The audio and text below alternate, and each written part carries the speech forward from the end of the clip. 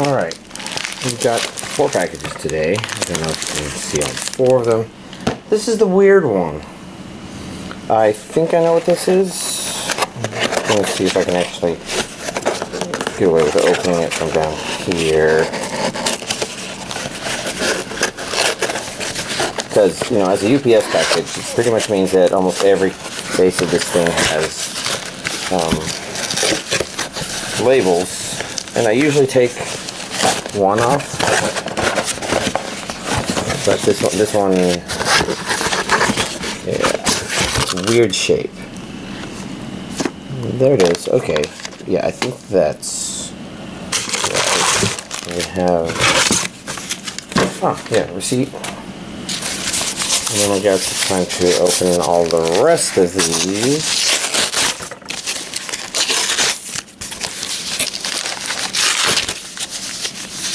Got another receipt. And another anime. And then another package you can see here where I took off the UPS sticker. I should have a majority of this week's releases. Okay, yeah. And then last but not least, one of these, which I'm just going to take the shortcut of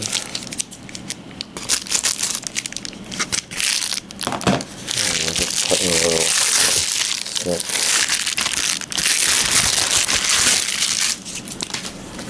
Before we go through the pile, we have one non-anime thing, and that's a Transistor, which my brother didn't like it, and he never played Bastion. I think that's the game to compare this to because they were both made by the same person. They have the same general idea, but I know Bastion is generally better well received.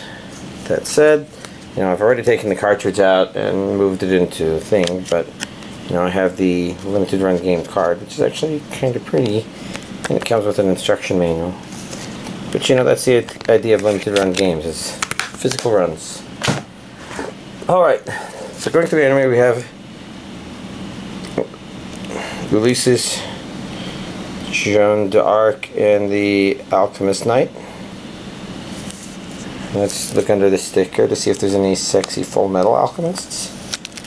No, but there's a little knee there, I guess. It looks kind of pretty, although it kind of also looks like an anime made for the excuse of having cute girls doing cute battle things. Battle shoujo, maybe? I don't know. Regions A and B. We got English dub.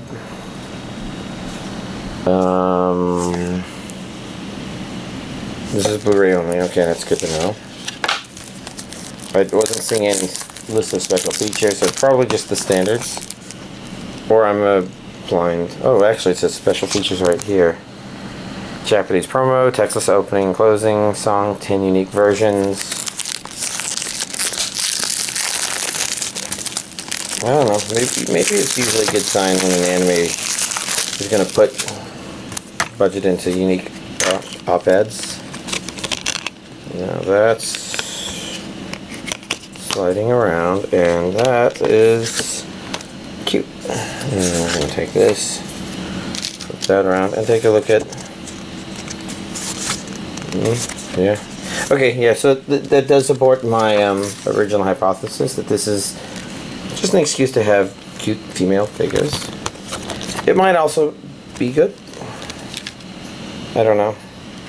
The name doesn't immediately seem familiar outside of the fact that Ulysses seems to be some sort of common fictional name, for lack of better words. I don't know. I can't think of the words. This is Middle Management Blues, Mr. Tonegawa. Which I'm actually kind of curious about. Loan Sharking, Games of Death, and Ultimate Evil. So, loan sharking kind of doesn't sound like what I thought when it said middle management. Usually middle management means managers. You're in the middle between people and the managers that manage them or something. I don't know. Disc 1, Disc 2, and Disc 3. Disc 3 ending at episode 24. So it's a 2-core thing in a single box. On the back we have English audio. Region A, 24 episodes on 3 discs. I see special features right there, which is clean opening and closing animations. Pretty good. Genius Party and Genius Party Beyond, which I do believe are anime. Yeah. It's looking very anime. What am I feeling there? Oh, okay, just a little rough in the thing. Let's see, Region A there. Blu-ray video, audio, Japanese, subtitles in English. So this is Japanese with English subtitles. I'm not seeing much in the way of special features, but I think these are 2 movies, so it's not as common for those to be packed with special features. 12 impacts by 12 directors. Interesting. So probably their collection of works. All on one disc. Maybe not movies.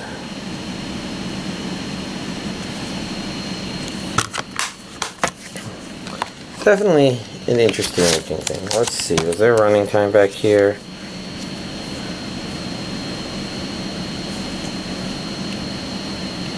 I don't know. Next up we have Golden Kamuy. This is season 2. You know, this is good. I've been getting hungry lately. I need to see this anime with food stuff going on, and probably I would expect the pacing. Let's get some sexy man arm onto this. Whoa, that thing does not want to come off. Wow, they don't want us to see his arm.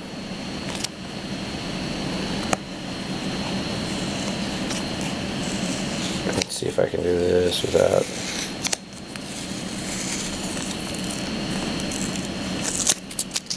Just a little bit there at the end. There you go, some sexy arm.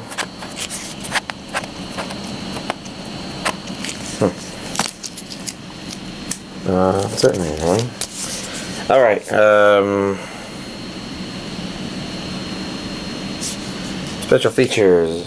Golden Travelogue Theater animated shorts. Episode 13 commentary, textless opening and closing, promo video and commercial collections. And then, ooh, when the inside is different. Okay, this feels thick, but you know what? I think that's to be expected. And you know what? It also occurs to me that I didn't double check the obvious things, because I remember from last time that yes, it is dubbed, because I was watching it dubbed. I did mention Region A. There's a dub. This one has Blu-ray and DVD versions, based on the award-winning manga.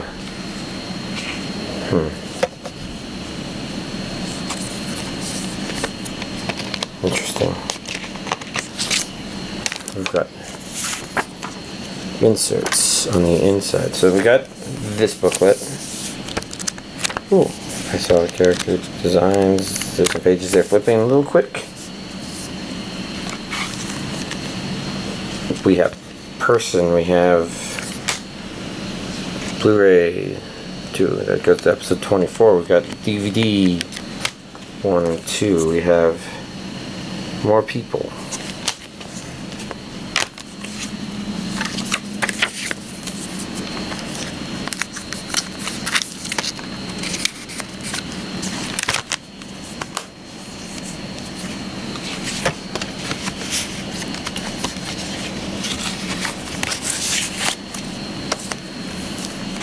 Next up we have Phoenix. Perfect collection on Blu-ray. Oh wow, that's some tenacious plastic. Well, that's why I didn't go out of my way to completely put this away. So now I can rip just a little bit. Get it all off. So this is a collection of various short stories related, or various episodes that are shorter stories related to Phoenix, Legends of Phoenix, Application of Phoenix. You see a Region A down there.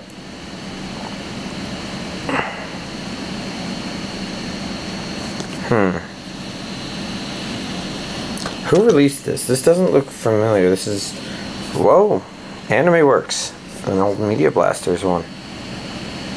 Well, not an old Media, but I haven't seen Media Blasters release stuff very often. So I see various dubs, slates. That's weird.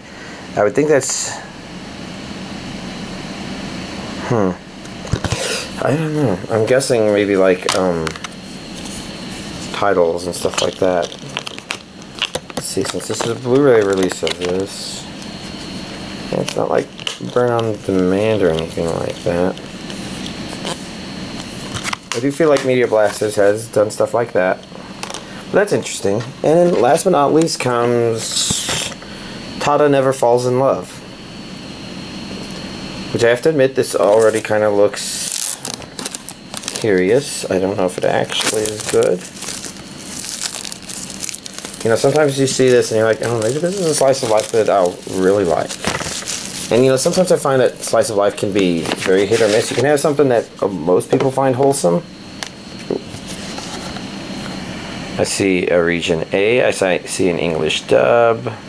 2 discs. Compact disc. This means this came with... I don't even know what I got. It looks like I got the right version now. This is complete collection.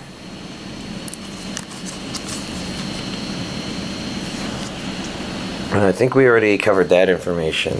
Special features. Clean opening and closing animations. Also available. Okay, yeah. Disc 1, Disc 2. Looks like a 12 episode series. Does that say 12? Episode 12? That says 13. So it's a 13 episode series. All 13 episodes on 2 discs. Yep. I feel like that's misaligned. It could be aligned better, but... Disc 1. Disc 2. Let's put that there and go through it like this. Here we have a Disc 1 and a Disc 2 soundtrack. Lots of songs. Soundtrack 1 through 22. No, that's 1-22 and then 1-23.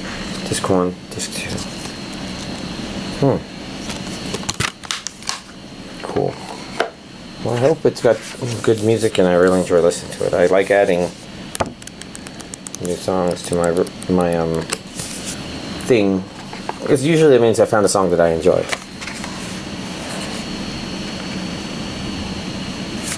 I was gonna say, it strikes me as a friend character in the, well, she looks like a lolly, but she's also, I'm wondering if she's a short person.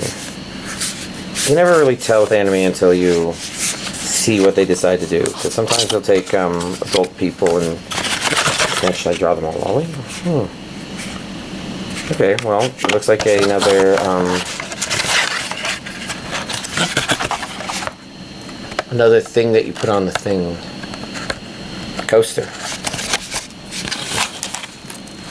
So, coaster. And then we have cards, which I never take out of the box because reasons. Mostly it's time consuming to do so. Anyways, let's get this back in there. Not a bad haul. Here's this week's anime DVD collection update. I think I had started watching season 3 of My Hero Academia, which I think means the only anime I've watched this past week is the rest of season 3 of My Hero Academia.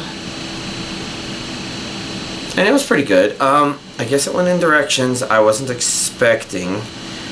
I don't know if I can elaborate because I don't want to elaborate because that would be spoiler. Oh yeah, I was wondering what this greenish thing on the floor was, and I forgot that the one anime came in the weird box with the weird stuff. Anyways, trying to remember exactly where it was at the very end of the season, but it's good. Stuff is happening, stuff is getting done. The series is remaining interesting. It's going interesting directions. It's keeping us, the viewers, engaged. It's doing a really good job of expanding the cast of characters that are introduced to us and making the universe bigger, while at the same time, okay, yeah, that's how it ended, and I don't know where it's going to go from there, because It's a bit of a calm. It's not like a third act. But sometimes you can have series that actually follow like a 4-act structure or something like that. I think Shiki, I was thinking, one of the nice things about it, especially with the extra 2 side episodes mixed in where they're supposed to be, it kind of follows a really good act structure where you're like, well, this is this thing, and this is this thing, and this is this thing, and then this is this thing. It's kind of refreshing. You don't see that a whole lot with series. It's kind of hard to do. But the fact that I'm not seeing it with My Hero Academia is no surprise. Instead, it just tends to be very entertaining on an episode-to-episode basis. But I did finally get to see... Okay, so I think last week I had watched the My Hero Academia movie 2 Heroes. And now for timing-wise, I would say that probably the best time to watch it is during Season 3. Like, it doesn't really cover anything that's important in the grand scheme of things. And in Season 3, it only really comes up in an episode that's designed to get people interested in going to the theater and watching the movie. And it's a side episode that has nothing to do with the main story. So, it's not set up for you to need to watch it. And it's not set up so that you don't have to. And I think...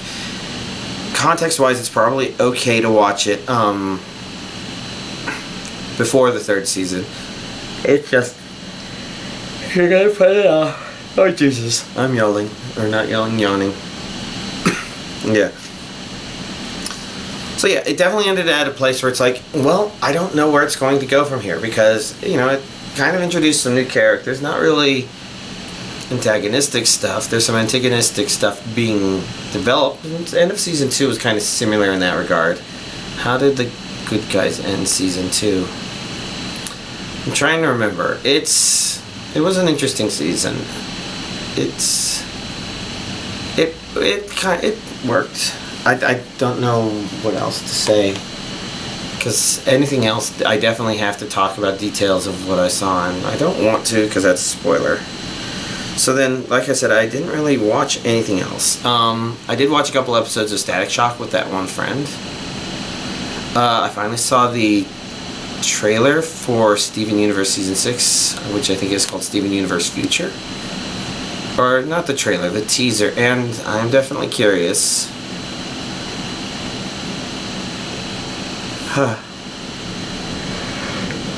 Excuse me. Jeez. As you can see, I'm a little yawny. Sleep deprived. That has to do with avatar creation stuff in VRChat and Unity and Blender. Because, I guess last week I finally got the final piece on an avatar to start investigating some mechanics of how certain things I've seen characters do work, how they're added, how they function underneath the covers, why they break in quest, and how some people have found ways to work around that. Like I'm talking about the finger drawing in particular, and yeah, you can. It looks like you can mostly get it working in Quest, which is good. But that basically means that I wrapped up enough of that avatar where I can upload a Quest version of it because there's no more major features. Instead, there's just the little tweaks which I can do to the PC and Quest versions at the same time as necessary. And so I'm pretty much done with that avatar until that person gets an HTC Vive and starts wearing the avatar and then starts having preferences in terms of how they want it to behave. That would be good. So basically it meant that last night I finally started working on an autumn version of my main avatar, which is basically, you know, Halloween, but if you do Halloween stuff right and go with the autumn fall theme, then yeah, if you hear that rumbling, that is thunder outside. There is a storm rolling in. So yeah, if I go with a kind of an orangish theme, then it works for both Halloween and for Thanksgiving. So it's a good autumn outfit. And I ran into a problem where I accidentally destroyed my blend shapes. Like, I didn't delete them, it just, they got mapped to different polygons than they were before, so the avatar was warping out of shape in weird ways instead of talking or blinking. So, And I don't know exactly what caused it, but I am guessing it has to do with the way I've edited it, because I put a hat on it, and this time I'm getting a better idea of how to carve off parts of the head so that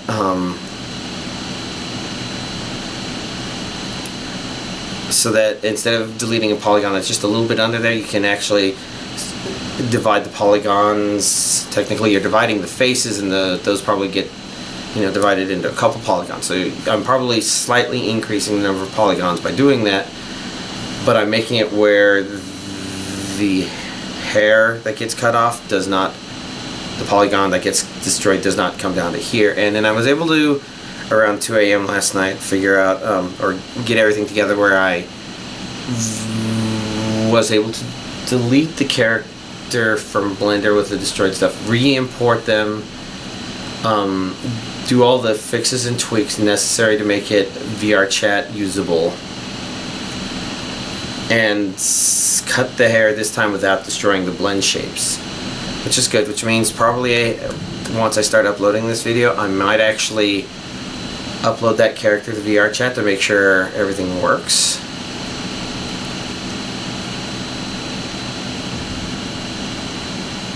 Trying to think if there's anything else I really need to do, but I don't know, because I've got some animation stuff to play around for it, but I can do that after I've uploaded it, because animation stuff is simple, especially since one of the things I'm playing around with right now is adding animation and sound mixtures, and I guess you don't want to go too crazy with adding audio, because that can just inflate the file size of the avatar probably pretty quickly. Like if you had an entire song, then you have to have that entire song uploaded with your avatar as part of the avatar. So I guess the idea is maybe song clip bits for a couple things in one long song for one thing.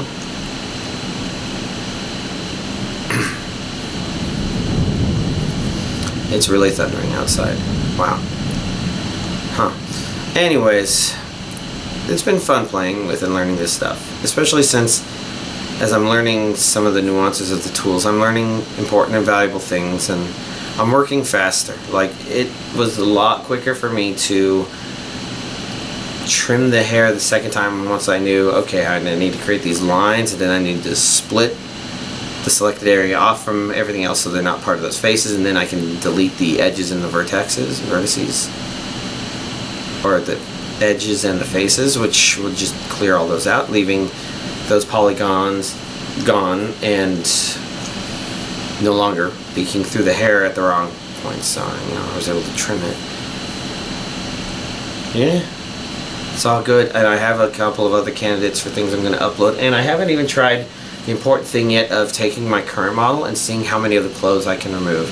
I know that sounds more perverted.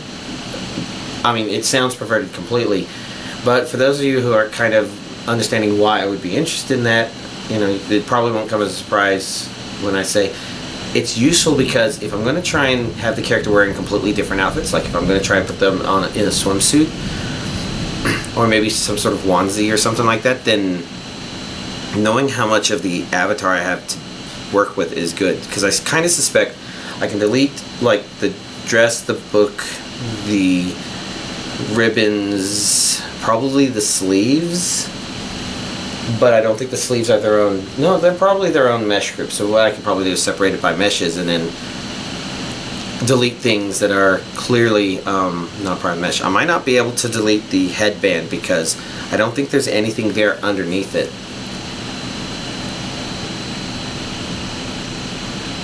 Which is okay, because then it means the character has a very consistent head, I guess. But that's what I want to do. I want to find out what I can work with for this avatar. And I guess there's two versions of the model, so I would have to look at both. And I should also probably work on uploading some models for my brother. He hasn't played VR chat since, but like, he's got some Shaggy avatars, and you know, he really likes them. And if I can start making Shaggy avatars for him, then I can yeah, because you could do that. That'd be pretty cool. Excuse me.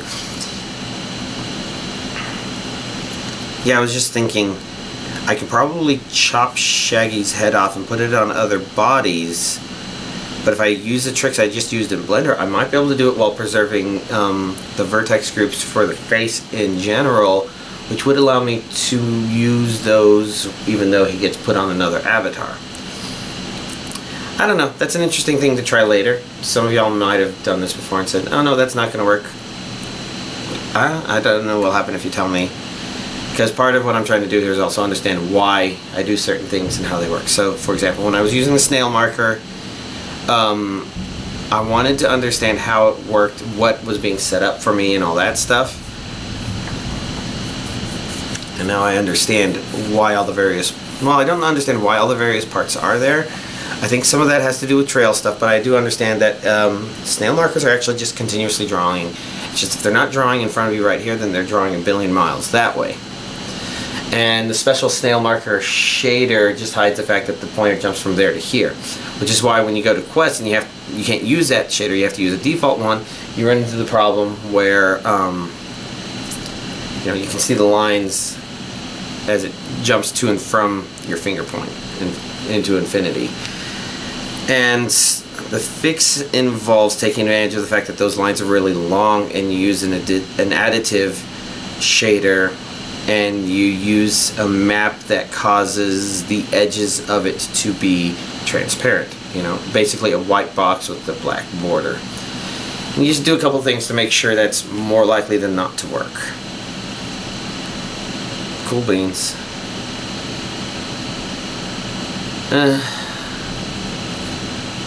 That said, I think I've been rambling a bit. I am feeling tired, but I don't know if I'm going to sleep. We have Zelda 4 Swords Adventures, I think, when my brother and friends arrive. So, I guess I'm going to wrap up this video and let y'all go. Y'all, have a nice week.